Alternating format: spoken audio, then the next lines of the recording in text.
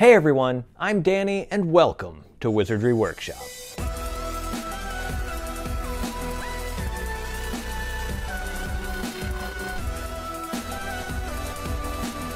In this video, I'm doing a little bit of investigating. I think I found an Etsy seller who is stealing my work. Actually, I know I found an Etsy seller who was stealing my work because I spoke with them. They had like over 20 items on their shop that used my templates. Argued with this guy back and forth for days, weeks even, and he finally started taking this stuff down, and he said he was going to design his own templates and put the stuff back up. And it's just very shady. This is a very shady person, a very shady Etsy shop, and I wanted to get to the bottom of this and find out if he's still selling my stuff, even though he said he's not. So I had a secret shopper go and purchase, or actually I purchased this and had it shipped to a secret shopper, and then they then forwarded it to me. So now I have in my hands definitive proof if this person is selling my stuff or not. Let's find out. I just want to thank the secret shopper who actually made this possible and helped me get this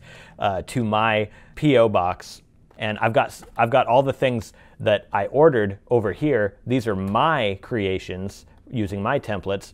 So we're gonna compare them to what they have in here. So let's get this thing open and see what they stole. Oh, it's a package within a package. Let's see. The first thing I see here is a quibbler. Here we go. So I did order this quibbler. Now, I also designed a quibbler that looks strikingly the same as this. Let's see. Here's my version and there's their version. Let's take this out of the bag so we don't have any shine on it. And let's do a close-up comparison here. Other than the colors, look at that. Can anyone say that is not exactly the same? Look at the little like worn parts, the little like spots and stuff. It's exactly the same. And I know it's mine because I put that texture there.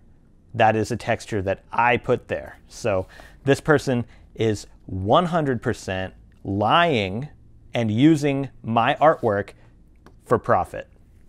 Let's take a look on the inside. This should be good.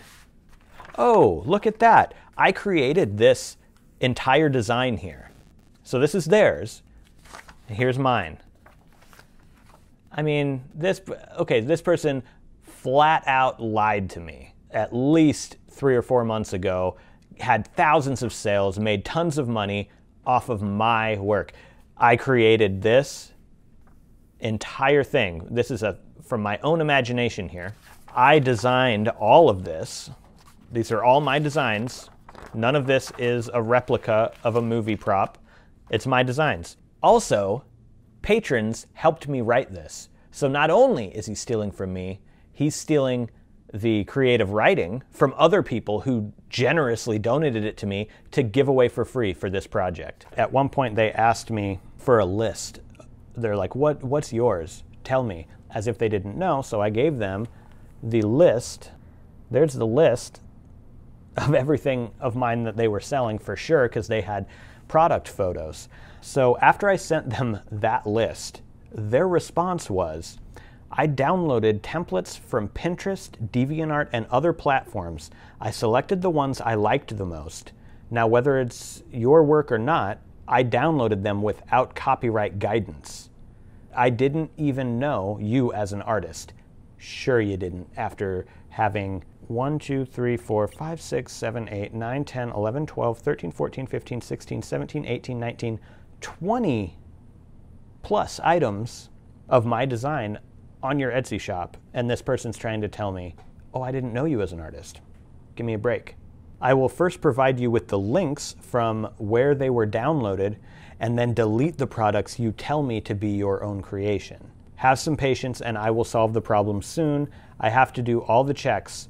Of chocolate or the jelly box, you can find hundreds of them on Etsy. I greet you in the meantime, very soon. Yes, you can find hundreds of other people's replicas online, but you used only mine on your shop. This guy's an idiot. There's no way this person downloaded all these images from Pinterest or DeviantArt because it doesn't exist there. It's a PDF file that is on my website. I mean, you got to log in to download this stuff. And let's see if he changed anything in the back. Oh, look at that. That little son of a bitch. This is a free download from Wizardry Workshop. If you paid for this, report the seller to me, and I've got my contact info there. It's plain what they did here, because if you look at theirs, look what they did there.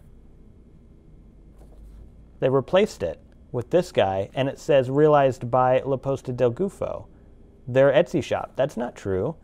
This person didn't do any of this design work except for replacing my text with this. They also removed my name right down here. See that? See that big blank spot right there? Look at this. See that? By Danny at Wizardry Workshop. So this person not only is stealing, they're knowingly stealing and trying to take credit for the art. Unbelievable. As unbelievable. What else have we got in here? Ah, here we go. There's the Quidditch campsite map. And here's my Quidditch campsite map. I think we're going to have a recurring theme here. The design work is a recreation from Mina Lima's designs for the movie props. I did painstakingly go in here and match fonts and recreate a lot of these elements myself, but the way it's laid out and everything, that is Mina Lima stuff. However, I always make small changes to mine so that I can, I can identify them. Look at this texture. I always do my own textures. See that? That's mine right there. Look at this. The textured, worn parts are in the exact same spot. That is the exact same texture. I don't even need to open this because I know it's mine, but I will. Let's see how they did. Okay, let's open that up. These houses here, I drew all these roads and houses by myself. Not individually. I drew them and then I copied and pasted, and I had to draw quite a few. This section here took me hours upon hours of work to get in there so that you guys could have your templates for free. This guy takes those hours and hours of work of mine, which I did not get paid for, and he just steals it. So again, this one's mine, this one's theirs. The texture is mine. And they also sent me this file, or image of this file, I believe, and it wasn't the one that they're selling. They lied to me just flat out. Okay, let's see, what's this? Oh, this is the chocolate frog box. Here's mine, right here. Mine is unique.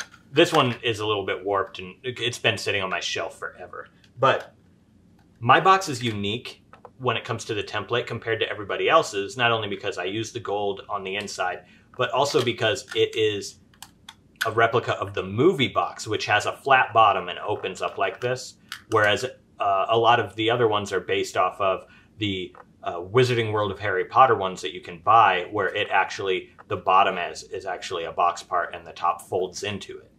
So yeah, you can definitely tell that his is like that as well. Let's see. It is not actually folded into a box yet, so, and there are no instructions. There's gold right there on the inside, which is fine, whatever. We've got this pole drawstring. Oh, I see. So it folds in like this. I get what's going on. And that's exactly how I make mine and how I go through it on the tutorial, how to make it. You can see it's even triangular. I don't know if you can see, but it's folded in triangular parts like that, exactly like this. Let's compare this. It's a little harder to tell on this one, but let's see, because there's no textures. Exactly the same. So this person is definitely using my template for the chocolate box, or chocolate frog box as well. Yeah, I was hoping at least one of these would be, they wouldn't be lying about. So I have a little bit of hope for this one because this is not my design. This is the original Mina Lima movie replica. Let's open this up. And here is mine. So as you can see, this is how I can tell, because for one, I drew this guy. I redrew this guy. So you can kind of see the differences if you look close enough. And also I changed the articles on some of these because I wanted the articles to match what's actually inside. But if you open mine up, you see it opens up to an Ollivanders full page ad. Let's see what happens here. Oh, look at that. I made this ad as well. So you're not going to find this anywhere else but in my Quibbler. So they've at least stolen that page. I'm going to guess the entire interior is mine. Let's see. These are replica pages, so it might be hard to tell. So I'm just going to, skip over. Actually, no, it won't be hard to tell because the articles are different. Let's see. Crumple horns. Oh, yep. Yes. Yeah, they just totally stole the inside. They totally, completely ripped off the inside. And again, some of these articles were written by other people. They took out the DeviantArt link that I left for the person who wrote these. Redesigned and edited by Danny at muggleMagic.net. They took that out. YouTube.com/muggleMagic removed that as well. Put this little lame separator thing in here. They removed all the credits for people in here. And they removed my stuff. It says all other content created and written by Danny at muggleMagic, and it has a link to my YouTube channel. They removed that, realized by La Posta Del Gufo. So they're pretending that they did this. All they did was use a different cover. Like, that's all they did. The entire inside is mine. Not surprising, but still, man, it stings a little to see somebody doing this on such a large scale, and lying to me about it. All right, let's see what else we got in here. Okay, this looks a little different. I think this is going to be the Weasley thing. Yeah, here we go. So this does look a little different. Let's see. Yeah, okay. Yes, the textures here are different. I'm feeling a little hopeful about this one. My hope is that they, designed it themselves, but obviously these people don't do that. Okay, yeah, so this is not mine. Definitely not. Okay, so it looks like, that Wonder Witch one, that looks a little, no, okay, it's different. It's different, okay. And, oh wait, I think, you know what? I think this is mine. Look at the texture here on that W, and right there. Like I said, I do all my own textures. That's part of the reason why everything I do has a little bit of a texture to it, because then I know if people are stealing from me or not. So yeah, they took my box template and slapped it in the back of this Weasley catalog. But other than that, this one, surprisingly, is not using mine. What have we got next? Oh, this looks familiar. The texture here is exactly the same. Their colors are a little bit different because they used a different type of printer. Printers don't always print the same exact shades of colors and stuff. But, let's see. Oh yeah. Yep, it has my texture, and the writing in the background here, definitely, because I put that writing in there. It's a default Latin text that I pasted into there. So, and the font that I used, that's not the same font or even words that were used in the movie prop. So yeah, this guy took that from me and even put in this, which I designed in the back. This one, this is my design right here. Yeah, they just copied this is mine right here too. They just copied everything. Let's see, as you can see, look at that. They just copied everything. All right, let's see what else we've got. Oh, here we go. This one, I'm thinking it's pretty small. I don't think this one might not be using my template, but let's see. The back is different, completely different, but there's going to be an easy way to tell here. Whoa, that is not correct, and it's ugly. It's supposed to look just like this, but okay. So far it's a bit different. Let's see what's going on. Let's see if we can find a page that matches. It looks like they may have reorganized some of this stuff too. Yeah, okay, so they did change that a bit. Although I think they probably took this from a different artist. I'm gonna see if I can find one that matches, because I don't think this is their work. I don't think this is their work. And let's see, is this my page? Yes, this one is my page. I know because I hand drew this symbol right here. At the time, I didn't know the source of that symbol, and that's my hand-drawn symbol there. Yeah, they 100%. This page is mine. The cover. Oh, look at that. It's cheap too. The staple just like broke on me right there. So it's not only is it ripping off artists, it's also cheap quality. So here's their Borgen and Burkes looks a little bit different. This one was labeled as Borgen and Burkes catalog Tom Riddle's copy, and that was actually something of my own, from my own imagination. As you can see, I put handwritten notes here. It says 1961. This one doesn't appear to have that. Yeah, but here we go. Let's see. They took out the and symbol and wrote and right there. And they're definitely using my templates. He just kind of modified it a little bit. Let's see if we can find a match. Yeah, I mean this one. I put that one there. It's the same here. So is this. This is the same there. That's the same. They swapped things as if that's going to make a big difference. Look, they swapped this image and put it over here.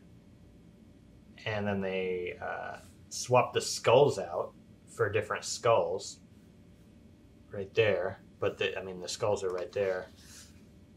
But yeah, they just kind of moved things around a little bit. Oh, look at that. They even took my Beyond the Darkest Art book cover that I designed for Accio Box, which I put in mine, and they put it here, but they just added some little like locks and things to it. But that is my book cover that I designed for Accio Box right there. So this is something that a lot of people do. When I find them selling my stuff, they ask me, well, what about you? Have you been reported? I don't sell any of this stuff. The stuff I sell on my Etsy shop is 100% original creations by me, original designs, not replicas. This is all from my imagination and my artwork that I saw in my Etsy shop. So it's just a really stupid thing to come back with. And then they tried to tell me that they didn't know that it was against the law to sell someone else's artwork. And after he told me that he deactivated the listings, I went to his shop and they're all still up. There was like 3 of them that were down, but the other 17 were still there. And so he never responded to me after that. So I reported him to Warner Brothers, and the next day his shop went down. So I can only assume that Warner Brothers did that.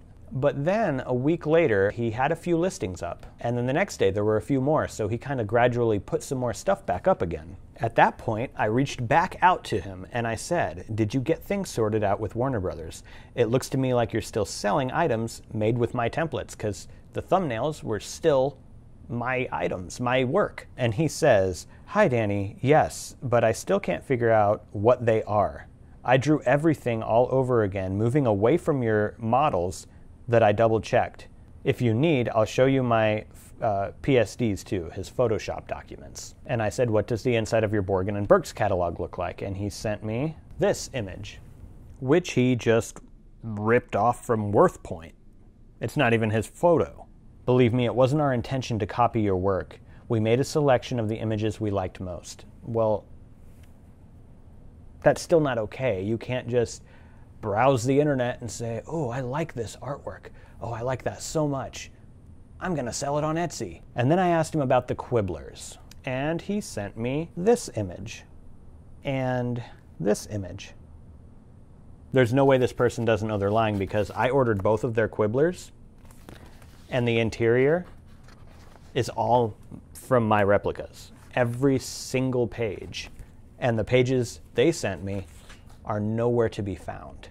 And then he said, "Oh, but I don't have all the pages for the Quibbler, because in Italy it's nighttime right now, and we don't have a PC." And then I asked him about the Quidditch campsite map, because I was pretty suspicious about this one too. He sent me a couple of links to Google searches, a Google image search for the Quidditch campsite map. And unfortunately, no, he can't trace anything back to the actual source. He downloaded them just from DeviantArt, and there's no possible way he can find those exact same ones again. And I told him, "You probably shouldn't be randomly grabbing other people's art online and selling it. Very shady business. Just a little advice for you. Regardless of if it's my art or not, you didn't design it. So either way, you're stealing someone else's hard work." And then I asked him about the other Quibbler pages, and he sent me these. All of which are not in the Quibblers that he sells. At this point, you can probably guess what's happening, because there's a repeating pattern here. He's obviously lying to me, showing me different images, but then still selling my templates. Let's continue on. He says, "Thank you, Danny. I'm really sorry with all my heart. I met you the moment you wrote me. I'm going to rework what you told me to be your jobs." So he's telling me he's going to I'm going to design them myself. I'm so sorry. Thank you for pointing this out. I didn't know who you were until you messaged me, which is obviously not true. He also said, "I didn't imagine there were all these iron rules on selling on Etsy," to which I responded, "These aren't rules on Etsy. You're downloading someone else's art and then selling it yourself. That's called theft. It's illegal everywhere." And then he had the audacity to ask me if I'd be willing to do a sponsorship with him, where he would send me some of his products, like this golden egg or something he was going to do, and I could review it on my YouTube channel. Obviously, I said no. What the heck was this guy thinking? And that's the last I heard from this Etsy seller. Their shop is now down. They're on vacation, it says, and he said there's a note there where the shop owner says that he's working on new projects, probably trying to find new artwork on Pinterest and DeviantArt so he can resell it, steal it from other artists. I'm sure that's what he's doing right now, just gathering up as much of other people's artwork as he can. This type of person does not deserve your money or anyone else's. If he wants to earn money, I think he needs to just go get a job somewhere. I don't know. Let me know what you guys think in the comment section below, and hopefully this video helps people understand that it's not okay to lie and steal someone else's artwork. You're going to get caught, and now everybody who watches this video is going to know how horrible of a person you are. Not you watching, unless you're doing this. I'm just saying the people doing this. But yeah, anyways, let me know what you think in the comment section below. Thank you guys so much for joining me for this video, and I'll see you in the next one.